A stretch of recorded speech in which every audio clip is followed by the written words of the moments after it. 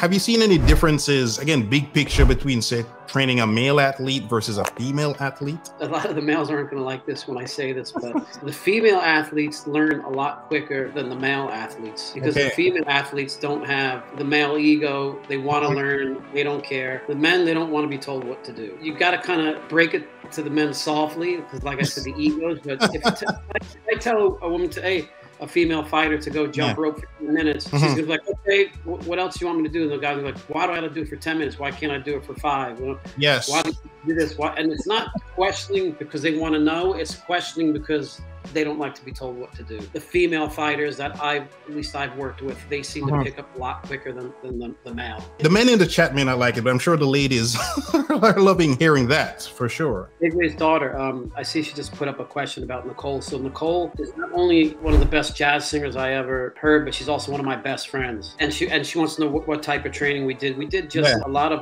cardio and calisthenics, you know, push-ups, pull-ups. We did some weights here and there, but nothing heavy because Nicole, she's just has the genetics to be, I mean, she's like, she doesn't have to do anything compared to what I would have to do for a workout. So gotcha. Or me. Hers is just mostly like lightweight, high reps. Gotcha. Speaking of guys, I think you know this gentleman, Robert. Hello, Mr. Damon. Global superstar. Not as exciting as it was for I did have a good run, but now I'm kind of slowing down a bit, but hopefully I start traveling again. All right, well, I see you were looking at like a space to open a gym again, hopefully. Yeah, but let's keep the partner quiet. I don't want to let people know who I'm opening the gym with quite yet. I'm doing a gym in Brooklyn. I had originally moved out. Thank you, man. I originally moved. So as RJ knows, the gym that I had in Wynwood, the guy sold the building and knocked it down. So I was literally on a movie with Matt Damon for the Jason Bourne when I found out. So when I got done, I had that movie. Then I had a movie called Downsizing with him that was filmed in Toronto. And then we had reshoots in China. And then when I got done from China for the Great Wall reshoots, now I kind of knew in the beginning of the summer, he told me, but I was just like, I didn't want to come to realization that my gym was going to close. So I was just like, maybe the deal's going to fall through. And I kept it through. And then that was about the time when we had the whole Zika thing, because my gym was really ground zero for Zika.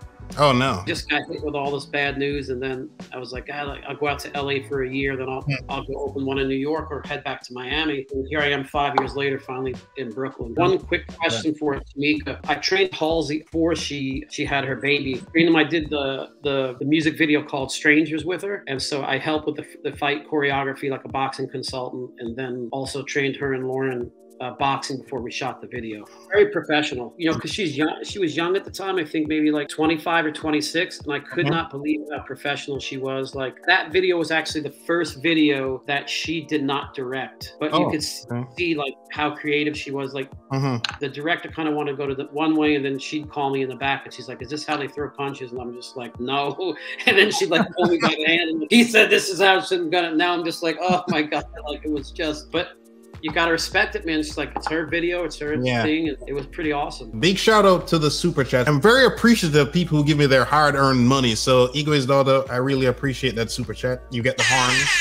Yeah, like I said, everybody's different. Like, so Ted Waite is in his 50s, very slender. Thomas Buckley, chef at Nobu. His body physique is very deceiving because he's very heavy set, and the things that he does is just insane for a guy his size. I just love what I do, is because she's asking me like, how do I go from a physical specimens like Antonio Brown, D Wade, and King James? It has to be crazy. It's such a contrast. It is, but I like, so you have somebody like King James and Antonio Brown and D Wade who do not know anything about boxing. To see them get so upset with themselves because in the sport that they are, they're the best in what they do. You can't deny it. Like, at each of their positions, like all three of those guys are probably in the top 10 ever in the history of their sport. Right. But they get so frustrated on what they're doing, but they'll go home and I guarantee you they'll come in the next day and they'll know everything I taught them because it bugs them that much. Like, I'll give an example. Training Teddy Bridgewater when he was with Louisville before he started playing pro ball. I was teaching him some stuff, and he goes, "Can I come back tomorrow, coach?" And I'm like, "Yeah, man, come back." Like,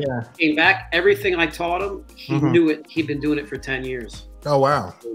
But then you have somebody like Ted Waite and Thomas Buckley that Ted, you know, owned one of the biggest computer corporations, Gateway Computers. Then you got Thomas Buckley, who's, you know, cooking some of the best, you know, Japanese food on the planet. And it's great to watch those guys. All of them want to learn the sport of boxing. And I think that's what motivates me, is when I get somebody that doesn't really seem to be interested, I either pass them off to another trainer, or I just won't. Because sometimes you just don't mesh with who you're training. I feel that, well, I put pain on the both of us. Sometimes you just don't click, or you just don't have it. It's kind of like dating, I guess. Yeah. So I just either pass them off to somebody, or just have a sit down and say, hey, is there something I could do different? What am I doing wrong? What are you not enjoying? And I just try to make it, enjoyable for everybody. Right. Well, just to be clear, I did enjoy training with you, but I was very often quite miserable at the same time. So just so we're on the same page. Yeah, you got to know when to push the limits. Igwe's daughter's asking me if I ever work. What are my thoughts on MMA? Have I ever worked with anyone that practices it or is in the UFC? I actually trained a girl named Erin Tohill, who was the first female MMA fighter and first female boxer to ever be ranked in both sports in the top 10 at the same time. And we actually had the first major sanctioned fight. I can't remember, was the WBC title, but we fought Layla Ali, which we lost. And then I trained another guy named Patrick Asaloni, who was the WEF champion, that was the big league before UFC came out. So I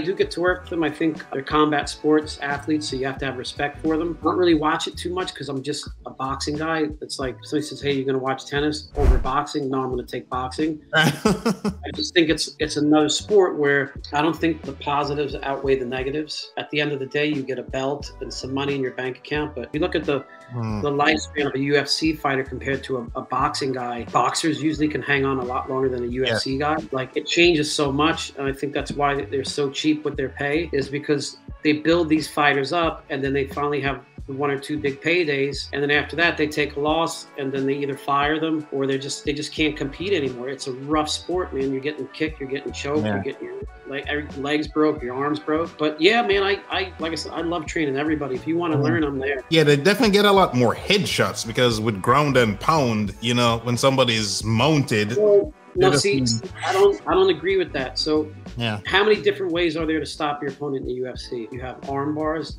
leg bars, chokes, right? Yep. Kicking, kneeing. Not everything in boxing, it's just concentrated from the waist up. So it's your head, arms down to your waist, and from here forward. Yeah. That's it. Yeah. If you take the comparisons of a boxing match and a UFC match and see the comparison of headshots landed, I guarantee you it's boxing every time. That makes sense. That makes sense. I guess it just looks so devastating on TV, but you're right, because a lot of times in boxing, they punch so fast, you have to see the replays to see the guy's head snapping back. The UFC guys, they can take punches, but I don't think as good as the boxers can. And the same thing, boxers. I don't think boxers are going to take those kicks for sure. No. It's like when you saw the guy, the Irish guy, what's his name again when he fought Mayweather? McGregor. Yeah, McGregor. I mean, in UFC, he looks like a super boxer, but against a real super boxer, he looks like an amateur boxer. I think, personally, that Mayweather held him up for 10 rounds. Oh, yeah, without a doubt. And was have his friends placing bets all around Vegas for 10 rounds. There's no way that McGregor would ever last more than 3 rounds with Mayweather or any other professional fighter. Yeah. Ever. More than 3 rounds in the top 10. Because you are determined to transform your body, you made it to the end of this video. To get more tips about how to look great and feel even better, check out one of these videos you see on the screen. I'm sure you'll enjoy them. So later's my massive. Me a go long now. For those who don't speak Jamaican patois, that's goodbye, my people.